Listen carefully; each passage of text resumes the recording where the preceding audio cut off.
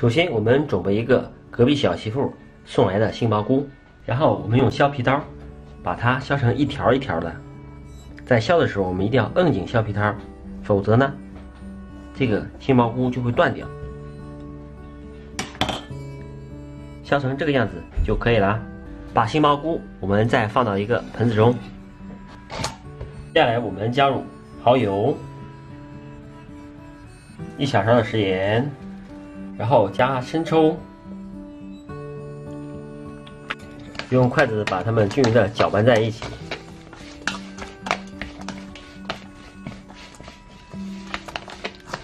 一定要搅拌匀。搅拌好以后，放在盆子中腌制10分钟，入下味儿。时间到，我们现在已经腌好了。接下来我们准备一个盘子，里边加入些玉米淀粉，把腌好的杏鲍菇，我们给它裹满淀粉。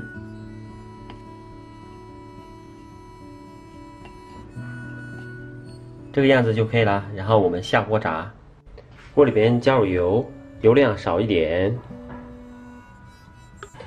油热以后，下我们裹好淀粉的杏鲍菇放在锅中，给它慢慢煎，或者呢，在家里用空气炸锅也是可以的。煎好一面以后，我们翻面，把两面都要给它煎至金黄。煎制成这个样子就可以了。把我们炸好的杏鲍菇均匀的给它摆放在一起，声音一下大家可以听，非常的脆这个声音。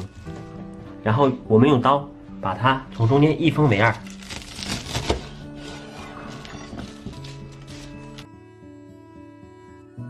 切好以后，我们放到一个盘子中，我们再撒上一些孜然粉，再撒上一些辣椒面。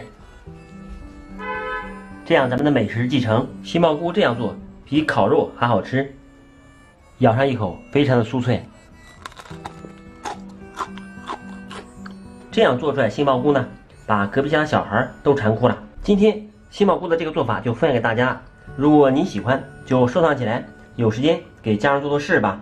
麻烦用您发财的小手在这里帮忙点转发收藏，让更多的人能看到这个方法。我们下期视频再见，拜了个拜。